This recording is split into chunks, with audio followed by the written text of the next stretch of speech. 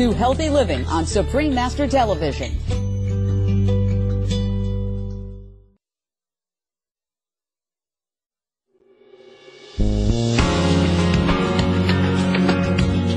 On today's Healthy Living, we are highlighting how a vegan, meaning animal-free diet, can help treat type 2 diabetes.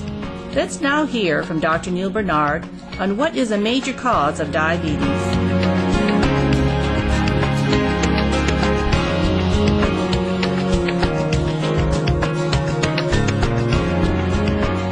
It's important for us to understand the cause of diabetes. If I had a patient who had diabetes and I pulled out one muscle cell from their leg or their arm and I looked at it, blew it up big and with a microscope, we see the cause of diabetes.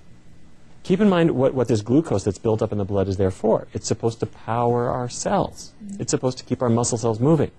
Well, if the insulin key arrives at the surface of the cell and it can't open the channels to let glucose in, why not? Well, if I look at this big muscle cell, I see that it looks different from a muscle cell from somebody who doesn't have diabetes. It looks different because it's full of little fat droplets. And imagine if I have a perfectly good key for my front door. And I go away, and I come back, and my key no longer opens the door. Because it's full of fat globules? Well, somebody put gum in my lock. It doesn't work very well. So if I have fat in my cells, it's not gum, but it could be fat from cheese, fat from meat, fat from eggs, or fat from a fryer grease or something like that. So to make it short and sweet, the cause of type 2 diabetes is when fat builds up in the cells, then insulin can no longer signal that cell to accept glucose. The answer to it is to get that fat out of the cell. How do I do it? Well, where does the fat come from? The fat comes from meat. It comes from cheese and other dairy products. Cheese is the worst, about 70% fat. Also eggs and cooking grease. To demonstrate how powerful animal fat is in its ability to create diabetes, Dr. Bernard and his colleagues ran an experiment funded by the U.S. National Institutes of Health. We made it rather simple, and that's an advantage of the vegan diet because the typical diabetes diet says you've got to count carbohydrate grams. They use exchange lists of foods, and it is a little bit complicated, and some people find it quite tedious. The vegan diet, we actually had 3 rules. One is no animal products. That's pretty simple. Keep oils really low. And the third was avoid sugars and things like white bread, but don't avoid healthy carbohydrates. So they could eat rice, and they could eat pasta, and they could eat sweet potatoes and yams and beans and, to their heart's content. Those were the only rules. The first result was that the patients really liked it. These people were not vegans coming into it. They were eating all kinds of things, but they came into the study, and something has changed in the world now. We had a control group following the American Diabetes Association diet. They did pretty well. They lost some weight, and their blood sugars came down. But the vegans lost significantly more weight. Their blood sugar control improved dramatically, and their cholesterol levels fell, and other things improved as well. So it's clearly the preferable diet. Let me give you an example. There was a man who came into our study named Vance. Vance's father was dead by age 30. Wow. Vance was 31 when he was diagnosed with diabetes. He had been a Washington, D.C. policeman for 12 years. He said, I know I'm overweight, not paying too much attention to my diet, eating a lot of barbecue, chicken, and so forth. We said, okay, those days are gone, Vance. Now it's time for you to follow a healthy diet. And we made it simple for him. So if you're eating bacon and eggs for breakfast, well, that's not vegetarian food. So throw that out and make a big bowl of oatmeal. Top it with cinnamon and raisins or whatever. You can have as much of it as you want. Or if you're more a fruit person, have a half a cantaloupe or some rye toast, no butter, or whatever. Those are good breakfast choices. For lunch, Vance liked chili, so he had a veggie chili. There's lots of vegetable chilies. Or a bean burrito or something like that. For dinner, if you went Italian, instead of the spaghetti with a meat sauce, he had spaghetti with a tomato sauce. So it seemed to him like the easiest diet in the world because he didn't have to limit how much he ate.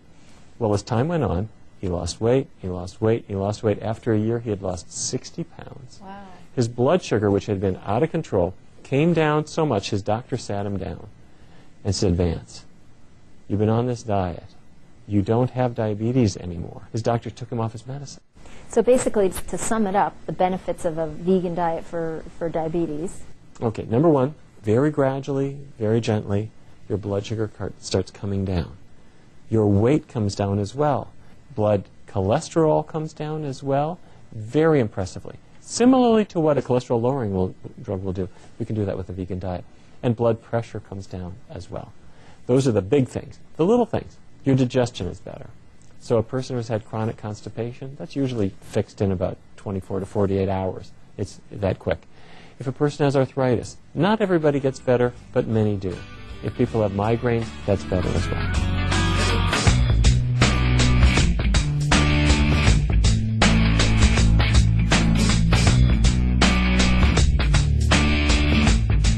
Please join us next Monday for Part 2, here on Healthy Living, when we further explore the studies on treating diabetes with a vegan diet conducted by Drs. Neil Bernard and Gabriel Cousins.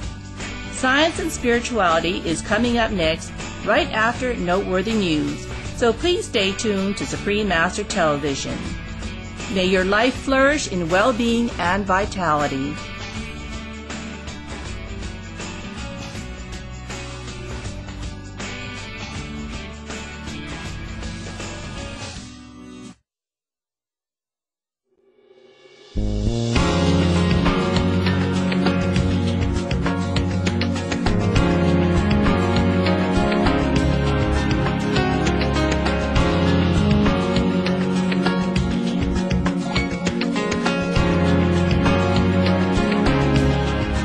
Welcome to Healthy Living for today's show, A Cure for Diabetes Through Veganism, in depth with Drs. Neil Bernard and Gabriel Cousins.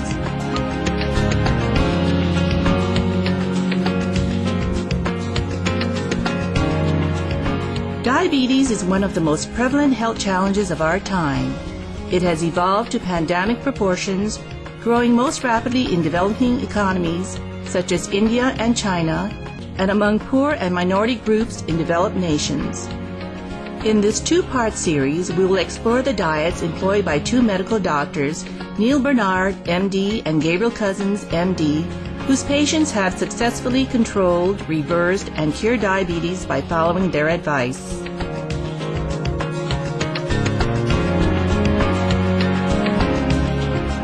Dr. Neil Bernard is a physician and clinical researcher who recently completed a study on the effects of the vegan diet, which is an animal-free diet on controlling and reversing type 2 diabetes. The study, which is documented in his book, Dr. Neil Bernard's Program for Reversing Diabetes, was funded by the U.S. National Institute of Health and conducted by George Washington University and the University of Toronto in Canada. Dr. Bernard is also the director of the Physicians Committee for Responsible Medicine. Dr. Gabriel Cousins is a medical doctor, a diplomat for the American Board of Holistic Medicine, and founder of the Tree of Life Rejuvenation Center in Patagonia, Arizona. Dr. Cousins is an expert in the holistic application of raw vegan nutrition, supplements, and lifestyle changes to cure diabetes, overcome addictions, and many other health challenges.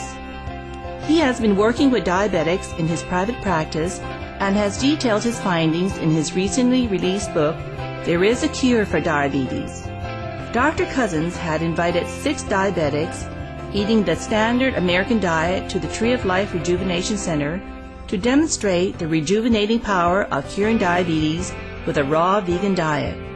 His patient's journey was documented in a newly released movie titled Simply Raw: Reversing Diabetes in 30 Days. Dr. Cousins' experience is that the top 3 factors leading to diabetes are foods which convert to sugar, animal fats, and toxins, followed by several other factors which cause insulin resistance, such as smoking, caffeine, and white flour.